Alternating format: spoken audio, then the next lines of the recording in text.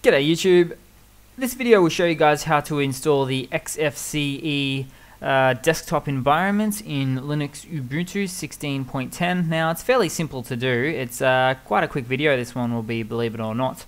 But what we do need to do firstly of all is go to a terminal and start to install it. So in order to install it, we type in the following, which is sudo apt install XFCE4, and the 4 just happens to be the latest version that is available at the moment.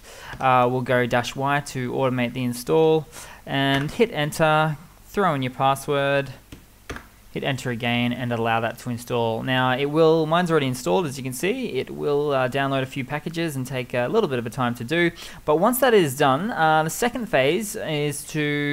and final phase.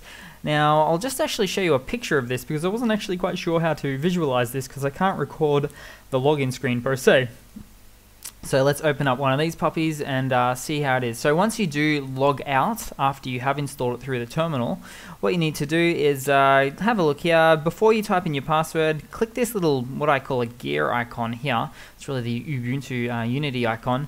Click that one, go down to the XFCE 4 interface, click that, throw in your password, enter, and that's pretty much it. So make sure you click that in order to change the type of desktop environment setting that you do have. So as I said, really quick short video. So two-phase approach or that kind of thing to this. So you first of all install it, and second of all you just log out and you change to XFCE, then you log back in. So cheers guys, hope you've enjoyed.